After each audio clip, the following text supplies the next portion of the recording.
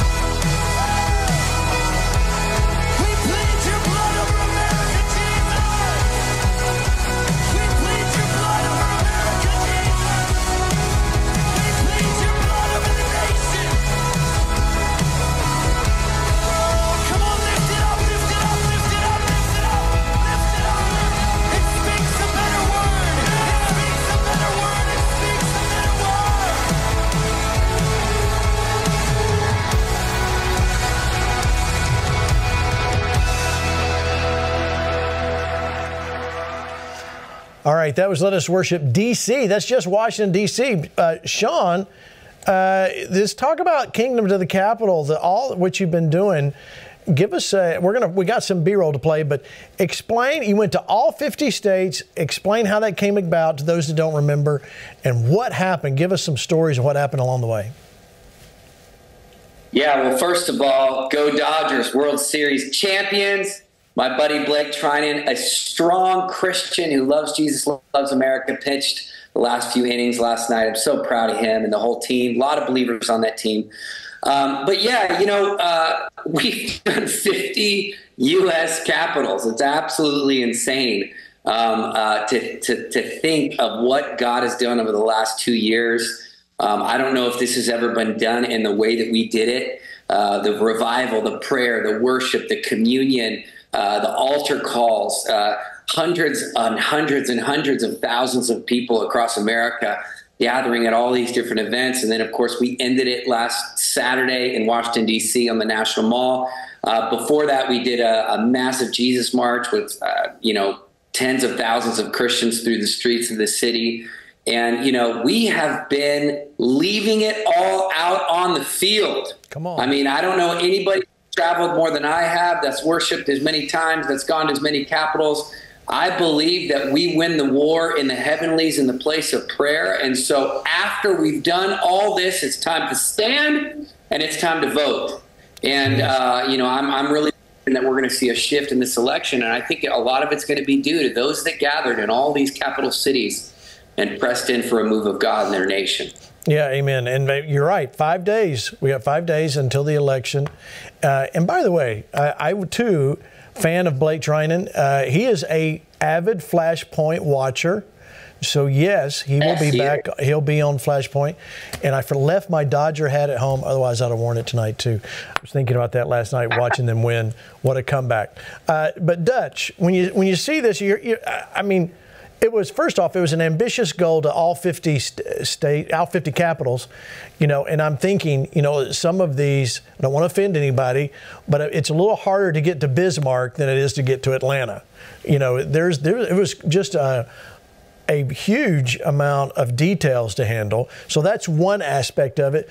But being as one that you've been in these prayer movements, for a lot of years, what does it do when you go to the Capitol and you drive a stake in the ground and you worship God and you do that all across the nation? What does that do? Well, I think it makes a statement in the spirit. I think, what we're doing when we do these types of gatherings and go there is we're saying, we are touching the ground every place where our foot treads, which is which is also a warfare term in Hebrew. Every place your foot treads, I'll give it to you. Sometimes, you can do it in your prayer closet, but there are other times where God says you need to go. And as one who has done something similar, I've been to all 50 states to pray, most of them many times. Chuck and I did the tour several years ago. Ours was more of a forerunning time. It was more of a plow the ground time. And the fact that God is saying, now go worship, to me takes it to another level. First, you got to break up the fallow ground. You got to tear some things down. But when you begin to worship, now you're raising the throne. You're building a place from which he can rule. That's what he says. He inhabits those praises. So we're saying, Lord, now we've done some plowing. Now we want you to come and set up your throne, your presence. And that's what it's all about, isn't it? It's the presence movement. This is encouraging to me, what Sean is doing, because it's God saying, next level. You're driving out the enemy, but now I'm coming in to inhabit the territory myself. Nothing like it. It's the rebuilding of the tabernacle of David. It's a presence movement. This, to me, is a prophetic statement of what's coming. That's good. It is a presence movement. It is the tabernacle of David. And so, it's an awesome thing, and I'm proud of him and others who are doing it. And I know, again, what it costs. It's hard to do it.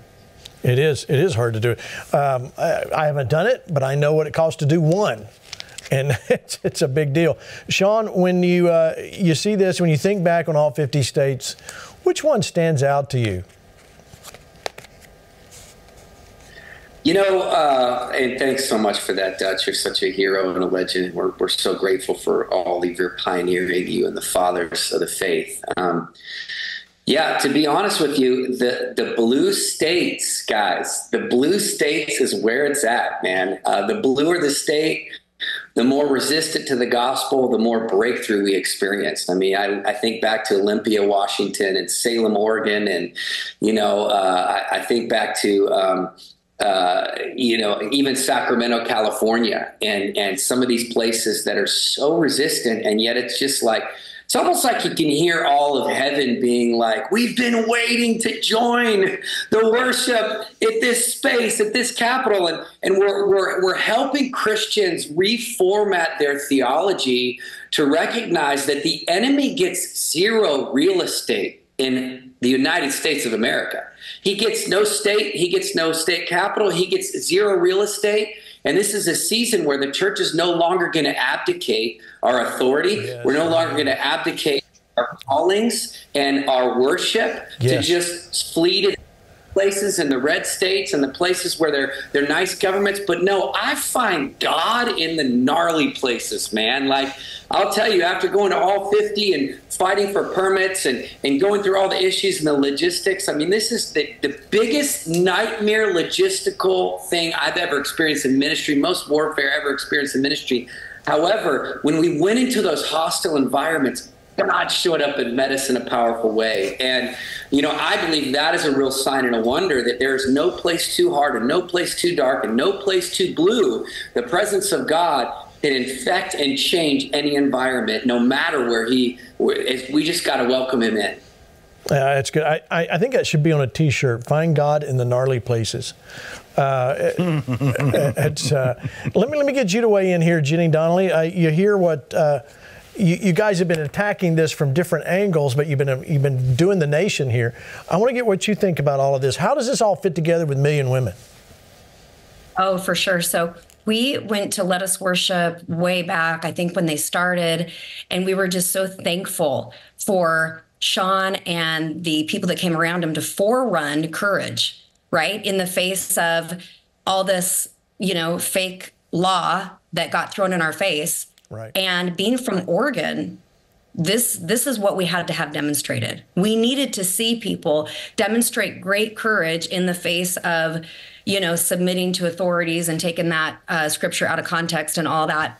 And so we joined in as soon as we saw where Let Us Worship was going to be. We went down to the waterfront in Portland. And so when Sean is talking about, the blue states and how fiery and breakthrough, that's all I know, because the only Let Us Worship events I went to were all these blue states. So that's all that's all I've ever experienced, is just this radical explosion of faith and breakthrough and healing, and is just amazing. And my daughter actually got to go with him for worship in the Northwest. And so it was just a joy. And I loved Salem, Oregon, watching that, because and again, I don't want to sound like, woe is me here in Portland, Oregon, but it is so encouraging to have believers come together who are not settling for some passive religious experience. Okay, this powerless, yeah, I'm a Christian, but I have nothing to say. I have no courage inside of me. And so when people come together in Salem, Oregon, and you're looking around at a couple thousand people,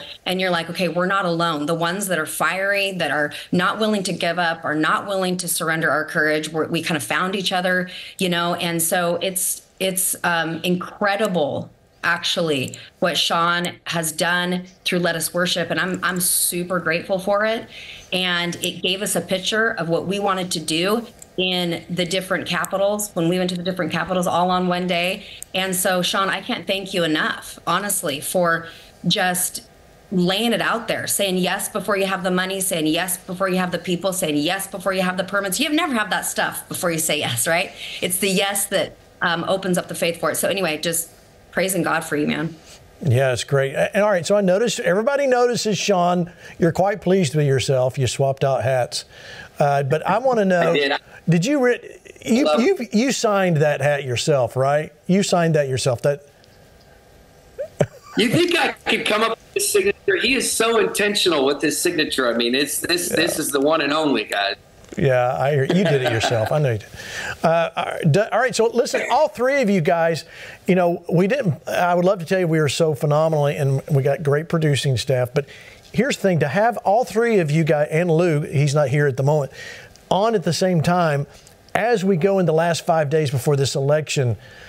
Is so encouraging to all of us that have been going, wow, look what God did, how He plowed the ground. And I never really thought of it that way, Dutch, how you and those with you have plowed the ground in these states. And then Sean comes back in, later with the worship that brings you to the next place, and 1 million women and all that did. What's next is what I'm thinking. Like, what are we going to see in 2025? You got any ideas, Dutch, of what God's doing with you guys in 25? Well, I think, take me by surprise a little bit with that question, but, I feel like the revival begins, Gene. I feel like there's a two-pronged thing God's about to do. He's going to marry Mark 16 and Matthew 28. Yes. These guys doing what they're doing is a part of, it's like paving a highway. First, you break up the fallow ground, you come in with the bulldozers. Then God has a path, John the Baptist, he can run on. I see these. What's so encouraging to me is these, I'm an old man now. These younger folks are coming up, and they're paving the road for Jesus. He's coming in with the signs and the wonders, and the glory of the Lord, Isaiah said, would be seen. And we're going to see this revival, and that's going to allow us to rebuild things. And I want to read one verse quickly, because I think this is a verse for now. No neutrality. This was sent to me a day or two ago by a person I really trust. And it's Matthew 12:30, where Jesus said, if you're not for me, you're against me. The Message says, this is war, and there's no neutral ground. There is no neutral ground. If you're not on my side, you're the enemy. If you're not helping, you're making things worse. And I just want to say to people, there is no neutral ground. Amen. And I don't care where it is. If God can take Nineveh, he can take Oregon. He can take the dark places. I love what Sean said. I love what Jenny said. Those places aren't too hard for God. We've got to get out of the box of unbelief and say, God can do this, and he's going to do it. And 25, to me, we start moving into the new. Amen. All right. Wow.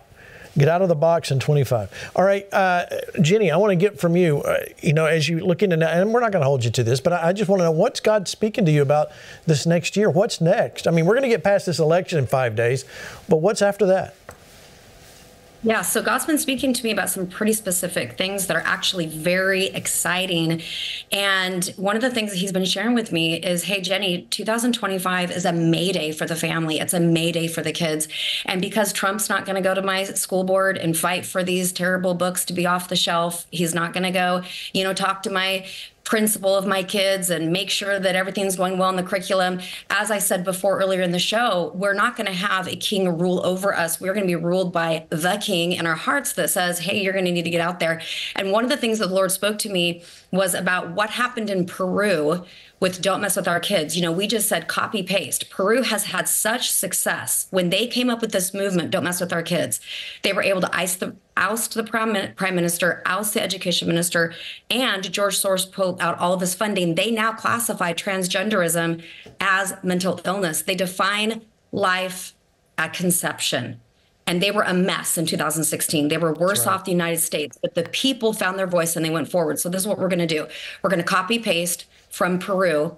And what they did is they went into the streets and they started rallying the people together to say, don't mess with our kids. So we're going to be going in the month of May because it's a May Day USA situation. You can find this on hervoicemovement.com. But we're going to go to New York City, Miami, Houston, Seattle, and Los Angeles. And we're going to gather people and impart great courage, pray for people, see people get saved. And there's a whole lot of other people involved than just us.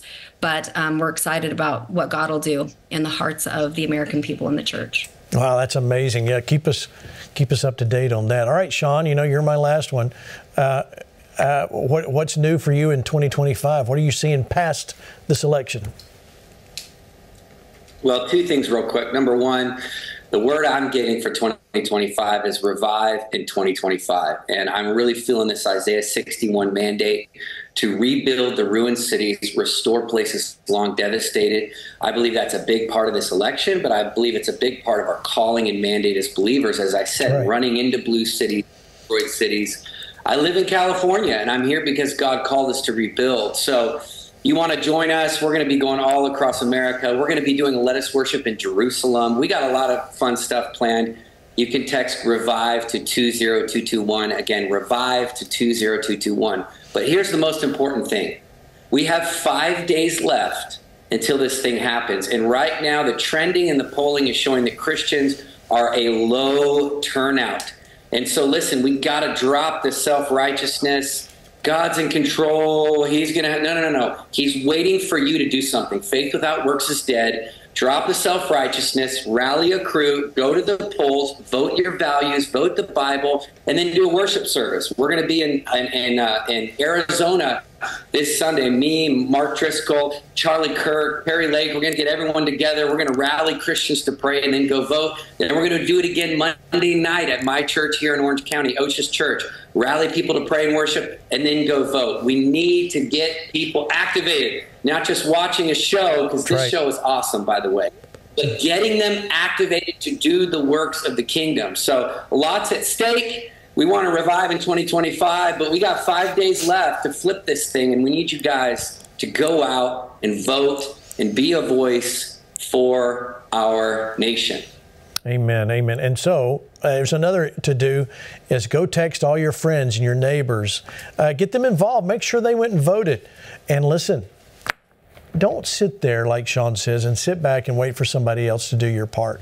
We have seen what happened. Now, one of the greatest indictments in the church to me was between 2016 and 2020. We reaped we got our harvest of great things that President Trump did, and we moved the embassy to Jerusalem. Man, these were great things. But then we didn't do anything with it.